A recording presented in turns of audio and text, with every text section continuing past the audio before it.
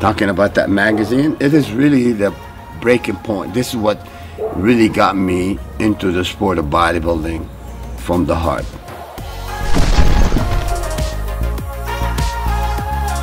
Hi, old schooler. This is Samir Bannout here. I'd like to welcome you to another session with my favorite company, Old School Lab.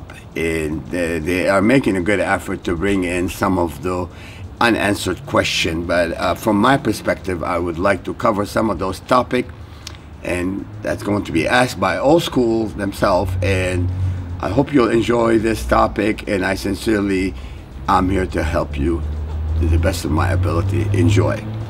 Samir, you know how you said in a previous video of ours how bodybuilding for you started with seeing Arnold on the magazine in a storefront in Lebanon, and then that inspired you to become the next Mr. Olympia. And did you ever tell Arnold about it, and what was his reaction? It's so funny. I actually did tell Arnold. In my head, it seemed like yesterday. So I was about to go see this movie, The Good, the Bad, and the Ugly. Clint Eastwood, Lee Van Cleef, and you know, and that was the hottest movie, Western movie. Right before getting the ticket to get to the movie, we have like a newsstand with all the magazine, you know, hanging on the outside. And I saw this magazine cover, actually was Arnold. I told Arnold, I said, Arnold, you wouldn't believe it, but it's true. So I go inside and I flip through the magazine. Oh my God, I'm like, wow.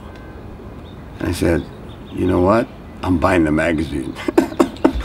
I told Arnold, I said, you know, Arnold, this is exactly what happened. He said, really? Oh my God, Samir, that's so cool. I run into Arnold quite a bit. When I was doing my prep for 80, in 1980, Arnold was making a comeback.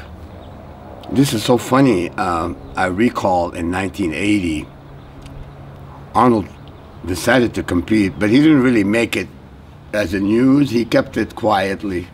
But I'm looking at Arnold. Arnold was really changing. He was looking really good. And you know, there was a big controversy in 1980 about Arnold. And believe me, Arnold was in incredible condition, but he did injure his rotator. Arnold ended up taking, the doctor gave him a cortisone shot. And I think that actually hindered his usual quality. And he ended up retaining a little water. But only God is perfect. But I was just so excited to be on stage with my main hero. Talking about that magazine, it is really the breaking point. This is what really got me into the sport of bodybuilding from the heart. Do you remember what pose or what picture of Arnold? Yeah, actually Arnold was doing this photo like this, and there's one girl on each side. That was kind of cool, but when I looked inside too, when I see some photo of Arnold, not only is he a great bodybuilder, but he's got the personality. Seriously, he's not a boring kind of bodybuilder. Do you know what I mean? He's always happy. And really, this is what I want to tell some of the guys there. Being mellow, being happy, it contributes to better hormonal function. So snap out of it. Be happy. Let the good time roll. Just like Arnold, I'm telling you that too. Would you say bodybuilders today are more uptight and serious back then compared to back then? Well, depend. I mean, you know, you have some people who are like mellow. It depends on each individual personality. Like we say it in Lebanon, we say your fingers are not the same height, and then people are different. You know, Arnold was upgoing, Franco was upgoing.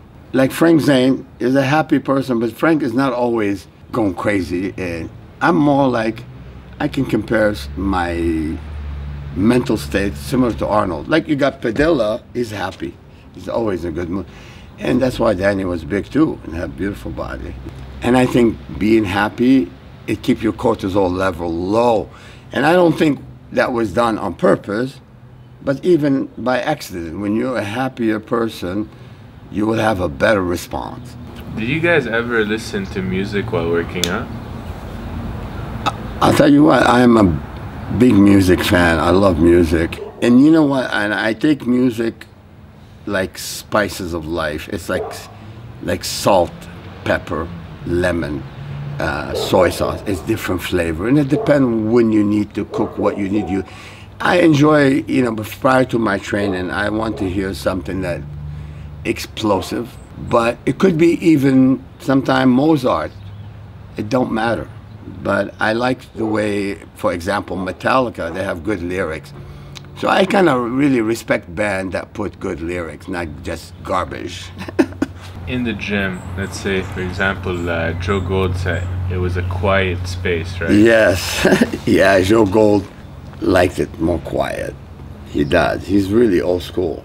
When I came in, I was fortunate because Joe, he show you his real face. He's not a pretend. Like he goes, listen, son, I saw you in Columbus, and you were great, and you should have won. He should have won. He said, you're more than welcome at my gym. You have a lifetime membership. And that's Joe Gold. I mean, Joe Gold is one of the real guru. I mean, Gold Gym is the most famous gym in the world. And then when he sold the gym, he made World Gym. So I think these two biggest hardcore gym in the world. What about Vince's gym? Vince? Have you ever been? Yeah, I mean, Vince Gironda was, wow. Vince Gironda was one of the real guru. I mean, Larry Scott, Arnold, a lot of people train at Vince's too. I respect people like Vince because he's for real. He's for real. And he liked the art of bodybuilding. They did good for the sport. And I know Robert Kennedy, also rest in peace, who no longer with us. These guys like Vince's. And Vince's was also straightforward. Similar to Joe Gold. If he doesn't like you, tell you get out. I was fortunate that he had my photos and the front entrance of the gym that shot like this. And Vince says, Samir's legs are the best legs in the world. I'm like, what? I thought he would think about my back is the best back, but that was good. If Vince Gironda saw that like this, I'm honored. Who are the bodybuilders that you credit almost for contributing all to your win? Who did you learn the most out of, and what did you learn? Yeah, good question. And really, sometimes you see me on Instagram pointing these because I really like to teach people from my experience, from my mistakes. I really did a good job following Arnold and Frank Zane. In fact, I'll tell you a good story. When Frank Zane lived in Santa Monica, Frank Zane kind of was nice to me as a kid, and I got my posing trunks from Frank, and it was really nice. Frank invited me to eat with him and Christine at the bicycle shop, was on Wilshire Boulevard. And it was really good to me because I recall when I was in Lebanon, I was driving sometime to work with my father. And we had a butcher on the way to my father's work where there was a photo of Frank Zane doing that shop. And I am so, like when I see this, when we get to that location, I looked like, wow, I want to see this photo.